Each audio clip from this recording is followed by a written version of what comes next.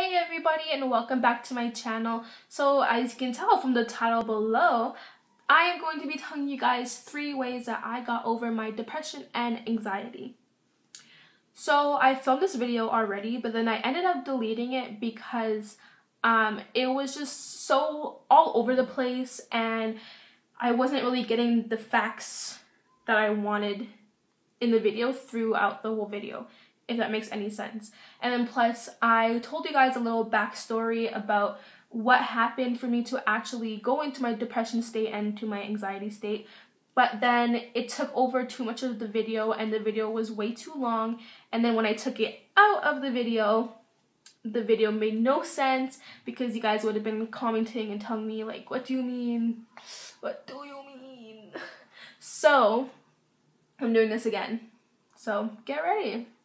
So I will probably make a video of what happened for me to get into my depression and anxiety, but that will be a separate video because it will take too long. So hopefully you guys will understand my points and understand my steps to get over anxiety and depression. So my first step was to get new friends. So the friends that I have right now are the friends that I got, like the new friends. I love them so much. Like, I love them to pieces. Oh my gosh, I love my friends. And I just want to remind you guys that it doesn't matter how many friends you have. It only matters about how good of a friend they are. You can have 50 friends and all of them treat you terribly, but then you can have 5 friends that all treat you amazingly. And I would rather the 5 friends, which is exactly what I have. I will say that I have about 10 main friends that I absolutely love, and then I have acquaintances. So you also need to remember the difference between acquaintances and friends. The reason why I made new friends is because the event that occurred made me realize my true friends. The event that occurred made my school talk about me a lot. Pretty much everybody was talking about me and they all had a different side of the story, but really the only person that knows the true story is me and the people that were involved. And even some of the people that were involved were spreading false information, and that just made me so annoyed and so mad because people were going to them for the story, but it wasn't the right story. So during my time of need, a lot of my friends just dropped me. They stopped being my friend and they didn't really care about my feelings. They just stopped talking to me because I had a bad reputation. And that is just disgusting because if this happened to them, I would have stayed by their side 100%. So the friends that I have right now, I became friends with them just a little bit after I came back to school because I did get suspended. But like I said, I'm still friends with them right now. And the fact that they became my friends and they liked me for who I am right after everybody was just talking about me and saying all these different things, that is just amazing. And I can never thank them enough for that. The second step is creating a support system. So when the event occurred, I didn't have a big support system. A lot of people didn't believe me, including my family, and the only people that I had to support me was my mom, my godmother, and the CYWs at school. So definitely I knew that I had my mom's support because she's my mom. Like, obviously I have her support, but then that wasn't good enough. And even the support of my godmother, that wasn't good enough either. And so when I went to school every day feeling depressed and like I didn't want to wake up and come to school, I absolutely hated it. Like, I can't stress enough how much I hated coming to school.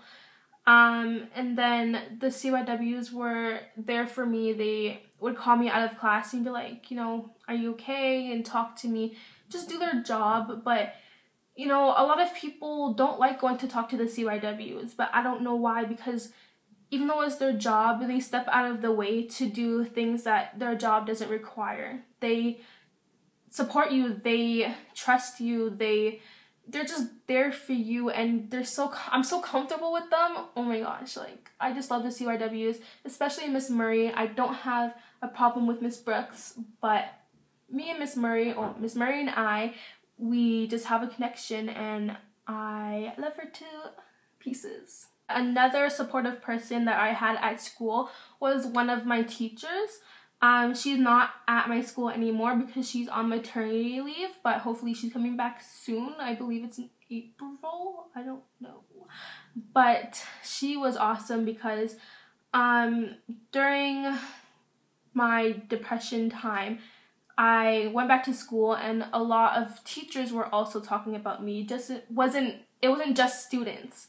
And that just blew my mind because teachers talk so much. And they're like, oh yeah, no, we don't talk. No, we don't have time for that. We're mature adults. Well, obviously not, because that's not what you did.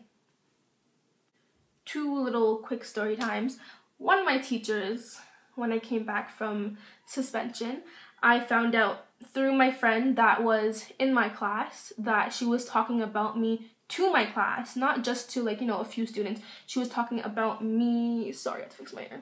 She was talking about me to my class, saying certain things. I'm not going to repeat it, but then afterwards I confronted her about it, and she's like, oh no, I didn't say that. But I know she did. Like, I'm not stupid. And to this day, I still don't really like her that much. Like, she's alright, but anyways. And then second little story time, this other teacher, he was talking about me to me, not realizing he was talking about me. So there's this thing at my school called Multicultural Night, which is after school, and it has all these different cultures. There's dance and singing and spoken word and a bunch of different things. So I've been in it every year since grade 9, and I'm in grade 12 now. Hopefully I'll be doing it again this year. And so we usually practice after school in classrooms. You can just walk into a random classroom with the doors open and just practice your dance. And so my friends and I were practicing a dance in this random classroom, and then the teacher came in. He's like, oh girls, you can't be in here because there's no supervision. And we're like, ugh, okay. And so we walked out. We didn't create a fight or argument. We just walked out and we were okay with it. And then he continued talking, and he's like, yeah, you know, something happened last year. This was last year, right? He's like, something happened last year, and these girls were doing this, and and he was like going into description of what happened, yet not realizing he was talking about me. And he was talking down on those students and belittling them, and it was just discussing the way he was talking about those students. Again, not realizing it was me. So that made me very, very, very upset. And again, I just walked away. I wasn't going to start an argument. I'm just like, this guy's talking about me. That still upsets me to this day because teachers love to talk. They really do. Don't get me wrong though. I do have other teachers that they probably talk a little bit. Like, every teacher talks. Every person talks. Let's put it that way. Every person has something negative to say. But there are teachers in the school that supported me and fought for my case, if I can say that. I don't really want to go into details, but there were just a few teachers that were like, had to say bad things about me and my friends. So again, create a supportive system, because even though I had teachers talking about me, students talking about me, so pretty much everybody around me was talking about me. I had a few teachers that were there to support me, and then I had my friends later on to support me as well. And so the last step, step number 3, is to love yourself. This is one of the hardest steps that you can go through. This is just for anybody, not even just for myself, not just for people that have gone through depression or anxiety. This is just hard in general. You need to love yourself no matter what happens, no matter what shape, size you are, whatever skin tone you are, whatever language you speak, it doesn't matter. Remember to love yourself. I mean, I'm still working on it to this day, and it's been 2 years, and I'm still not 100% loving with myself, but I'm working on it, and I know that at the end of the day, I do care for myself. I care for my health. I care for my body. I care for my mind. And yeah, I don't know what else to say. I can't sit here and tell you guys how to love yourself because it works in different ways. And we all do it in different ways. Maybe your way is looking in the mirror and saying, "You're beautiful. Oh my gosh, eyebrows on fleek, like for real." I don't know. Different ways. Maybe, I don't know. And not just for myself, but for anybody else watching this video that has gone through depression. I believe the statistics are somebody with depression will relapse at least 2 times in their lifetime. And so you can never prep yourself for that, but I'm not ready. But if it does occur again, then at least I know that I have my friends, I have my supportive system, I have my mom, I have my godmother, and I just have the support. And I have a different mentality now where if I do go back into my depression stage, then I will deal with it when it comes, and I'm not wishing it on anybody else. I would never wish it on even my worst enemy. And I feel like I will probably get some negativity from this video. People will be saying, you never had depression, like stop using words you don't know. Or you never had anxiety, like you have a YouTube channel and you're putting yourself out there yet you have anxiety, like what? But it doesn't matter because I don't mask it, but I know how to deal with it, and I'm comfortable with myself in certain ways and I'm not comfortable in other ways. So if that makes any sense to you, give this a thumbs up. Like I said at the beginning of this video, I still do get anxious. I still wake up in the morning sometimes. It's like, I don't want to go to school. I really don't. It's not because I'm tired. It's not because I just don't want to go to school. It's because people just love talking about me. Like, I feel like sometimes it's people's hobbies and what they love and enjoy in life is to talk about me because I'm so amazing, aren't I? Like, I'm so amazing. But it's okay. I don't care. I just don't care anymore. And I love that mentality, and I wish everybody could have that because I didn't before.